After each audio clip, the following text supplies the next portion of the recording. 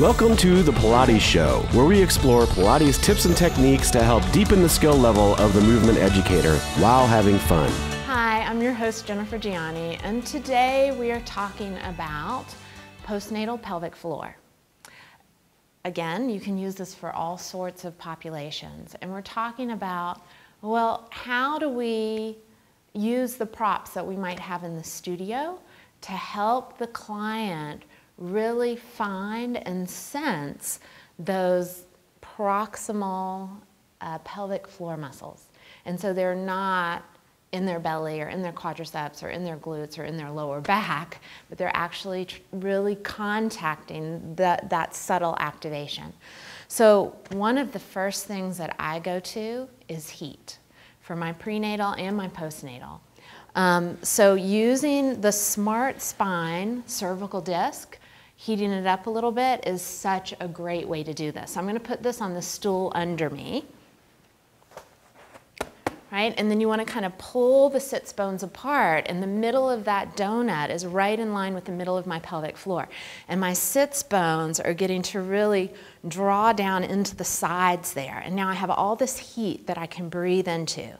So when I inhale, I can send my pelvic floor nice and wide down to the heat, keep the bones in place, and on the exhale, really concentrate on taking my pelvic floor tissue in and up away from the heat, keeping my bones in place.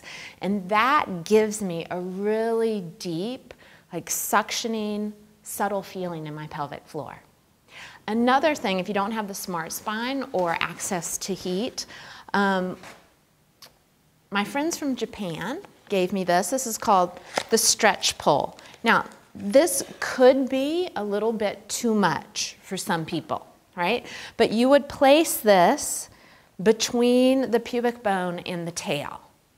Again, if you don't have the stretch pull, then you could just use a rolled up towel, right? And you could roll it up in a number of different ways to make it more or less. So again, you would put it between pubic bone and tailbone. Also want to caution you that when you have a pregnant client, you don't want to put too much underneath them. Something this small would probably be okay, or smaller. And for the pregnant client, the heat and the cervical disc is also wonderful. But probably, I think the stretch pull or a ball or something like that would not be appropriate for a pregnant client. So I have this towel between my pubic bone and my tail. So it's creating sensation. It's having my neurological system recalibrate, right? It's feeling something underneath me. So on the inhale, I breathe into it, my bones stay the same, and on the exhale, I'm trying to contact those muscles that are just around the towel. And there is that deep, subtle suctioning feeling of my pelvic floor.